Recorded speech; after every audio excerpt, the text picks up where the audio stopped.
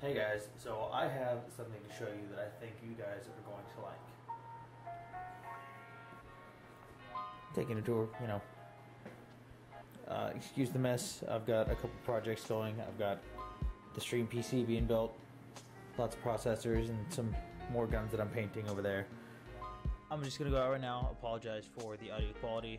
The camera I have isn't that good. It's literally my wife's, and it's pretty old. And right now I'm using a desktop mic that's a little bit close to the PC fan, so bear with me on this one, and keep in mind that I don't really do reviews often. Okay, so I bought a Wolf King circular keyboard. It's supposed to be basically ergonomic.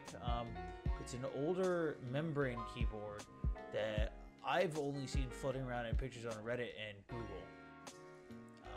But I want to try it out. I found it on eBay for like 50 bucks, and it was one of 3 left, so I said screw it, why not?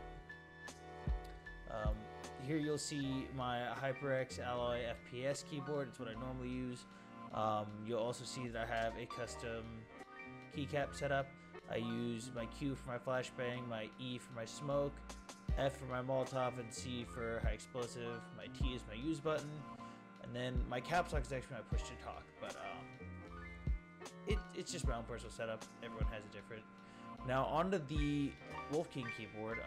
Everything seems like it's in a good spot. Granted, a couple of the keys are in different spots. It shouldn't be too hard for me to adjust or for anyone else to adjust. I did notice that a couple of the keys had weird texture, implying they'd been replaced. But as you can see here, everything kind of lines up. It is basically ergonomic, but it's a basic of the basics. The keys feel decent. They're better than most membrane keyboards I have, even though this one that I got came kind of dirty and used. I do have one weird complaint though. There's 2 control buttons.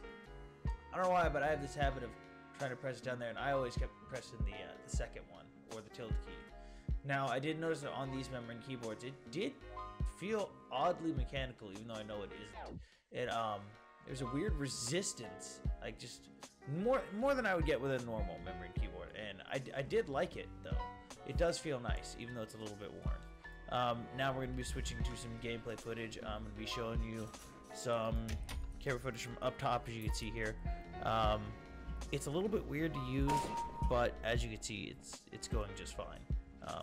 I think for me personally, I just have to change my key mapping layout, my binding. Like, I've been having to reach to my other keyboard, press the buy button, because I have it bound differently than normal. But again, it'd be up to you really of how you want to bind it. But overall, I would say this is a great keyboard. It's definitely novelty. I wouldn't use it for a competitive scene, but it's definitely fun. It's something to tinker around with, bring to lands, and show off. But overall, I think it was worth the buy. I don't know what you guys think, but to me, it was personally worth the buy.